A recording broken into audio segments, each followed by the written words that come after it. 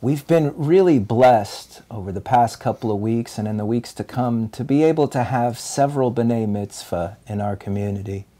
And often when we are having a B'nai Mitzvah, I think about what it means to be a leader.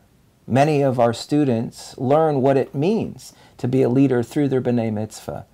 And so as I think about leadership, I think about what it means to be a mentor and what it means to be a mentee.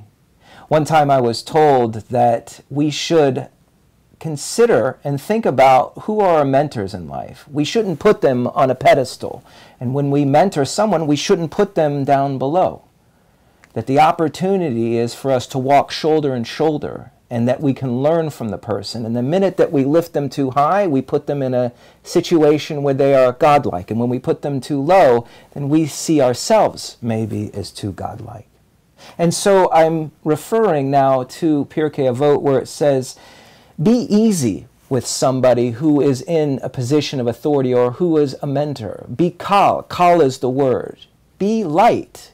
Learn what they have to offer. Be easy. Don't make it into more.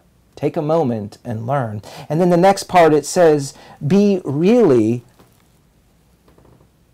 simple with those who are below you. In other words, this word noach, it means be restful, be kind, be considerate. And so when we are considering and thinking about those that are our mentee or our mentor, let us not take ourselves too seriously.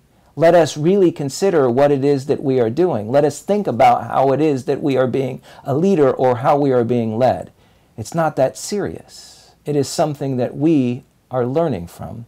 And that's precisely what this last portion of this Pirkei Avot, this Mishnah teaches us. It says, and greet everyone with a cheerful manner.